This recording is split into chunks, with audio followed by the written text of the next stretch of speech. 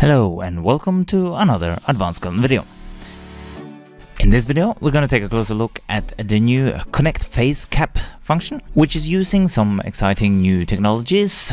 First of all, there's the new iPhone X that has a built-in camera that is actually recording depth. This is the true depth camera.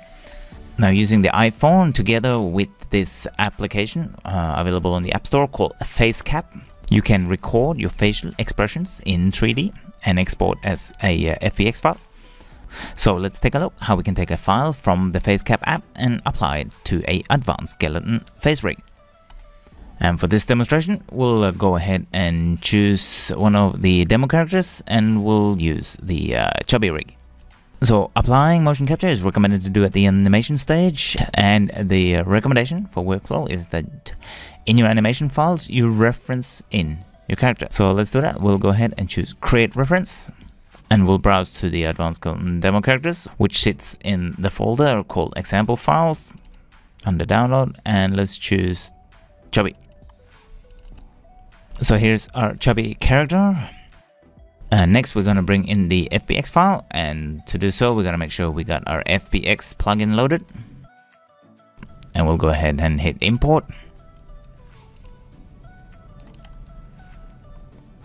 And as we zoom out, we'll see we have a head here from the FBX file, which in this case is much larger than our character. So we'll go ahead and pick the top node, which you can find in the outliner. It's called the group scale, and we'll go ahead and just scale and place this to roughly match our character, and then we'll move the head off slightly to the side for comparison. Look side by side between our imported FBX head animation and our character.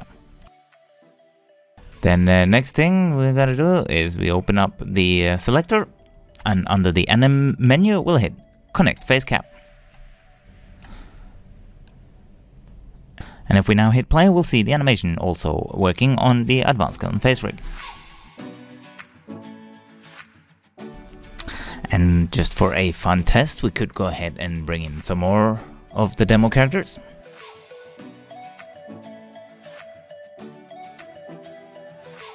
And again, just use the selector to connect these as well.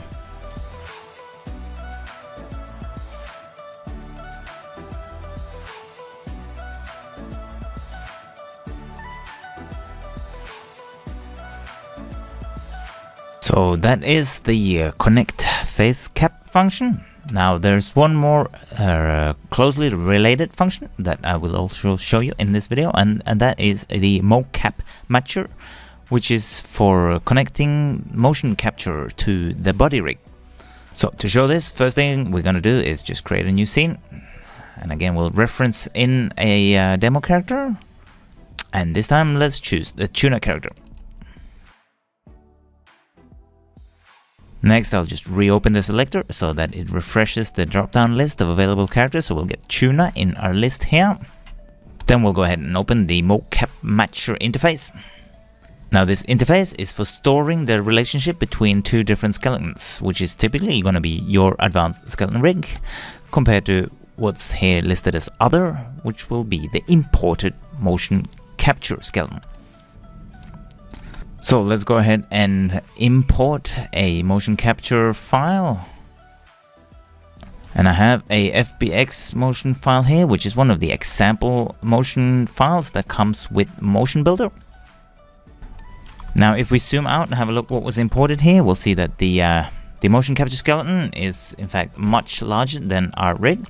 So the first thing we're going to do is we're going to scale it down to roughly have the same size as our character rig.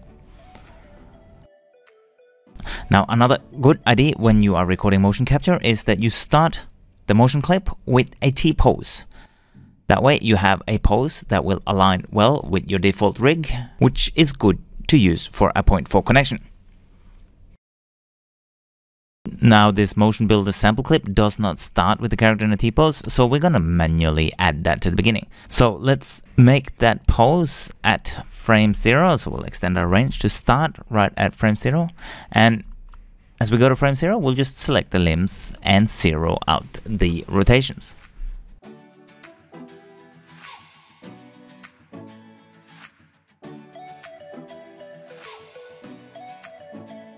Then, as we got the motion capture skeleton closely matching a T-pose in the beginning of the animation, then we'll just go to that first frame and run some of these functions. First, set the rig to all FK.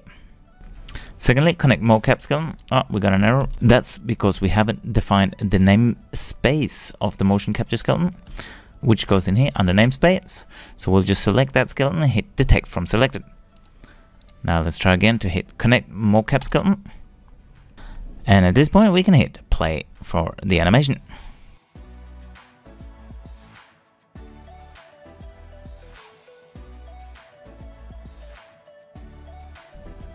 And then if we are happy with that result, we'll go ahead and hit the bake button. Now that has now baked all the animation onto the actual controllers, and we can go ahead and delete the imported motion capture skeleton. And we now have our advanced skeleton body rig with the animation on the controllers. And what you could do also at this point, if you wanted to start cleaning up the feet animation to improve the ground contact, is you can go ahead and bake FK to IK, which is done here under the anim menu. On the bake, we'll go ahead and choose FK to IK for the left leg, and then the right leg.